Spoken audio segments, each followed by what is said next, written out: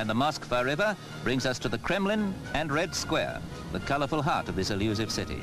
See its towers and domes and spires through these British actors' eyes, who have brought Othello here as their thanks for the Bolshoi Ballet's London visit.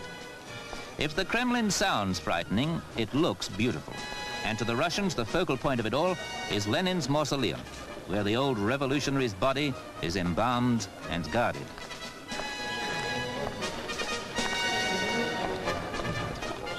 The Red Army is on ceremonial duty and the crowds lap up the spectacle daily. But our actors have come to see not only guards on parade, but the Russian people themselves. How do they live, these mysterious human beings, once our wartime allies, but always an unknown quantity to us? Just cross the Red Square and step into GUM, their most famous department store, which is in effect a network of roofed-in shopping streets.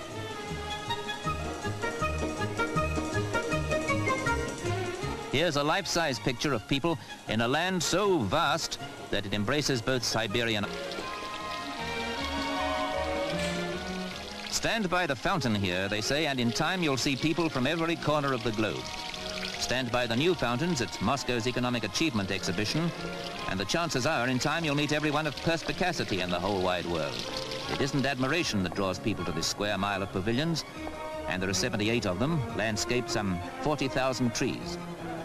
You read here the Russian claims as to their contribution to the world's culture. And you read, too, anomalies. The claims are authentic. The Russians certainly launched that Sputnik. But it's the contrasts that are fascinating and revealing. The simplicity you suddenly discover. The rate of growth and its unevenness. The truth. But here in Moscow you find contradictions. A mighty power built on simple people who have not yet got the quality of toys, trinkets and consumer goods that we know, though they're doing better and better. Contrasts are obvious, and comparisons are much more misleading, because the standards we started with are so different. Here's where you see the contrasts. Clothes and consumer goods, substandard to Western eyes, yet things you must look up to. The Space Race Memorial.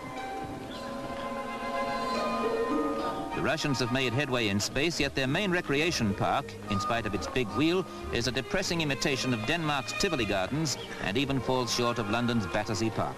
This is a country that so often seems like yesterday, sometimes drab and sometimes dramatically beautiful.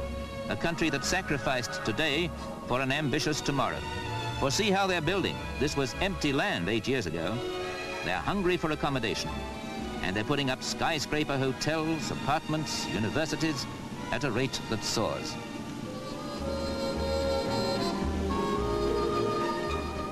In a way, Moscow's like a new American town with wide, impersonal avenues. But the people seem bent like English jaywalkers on attempting suicide. Incidentally, just when you expect hard frost, Moscow has a thirsty heat wave. So buy yourself a curbside drink when you wash the glass.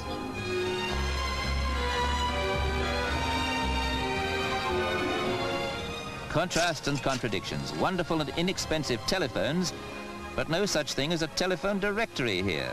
Telephone numbers are worth gold dust. What a place the Kremlin is for rubbernecks like our actors.